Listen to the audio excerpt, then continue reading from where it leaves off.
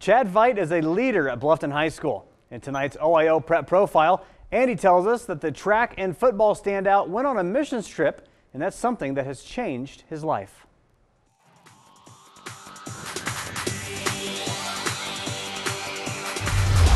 Going to Haiti, it's just such a culture shock, and I really advise if it's on your heart, reach out to a church, reach out to an organization, and get out there. You can go do a missions trip in your backyard, really.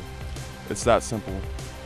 Christian faith is diverse and it's intercultural. We go to the same church, so I get to see him on Sundays, and you can see a genuine want to be a good person and do the right thing. He's genuinely concerned about the younger guys on our team and about their future.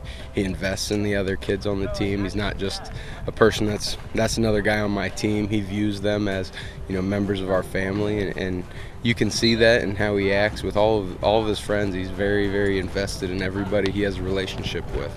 I enjoy it a lot because I see myself in every single one of them. Just the struggle of coming into something new that's so intense.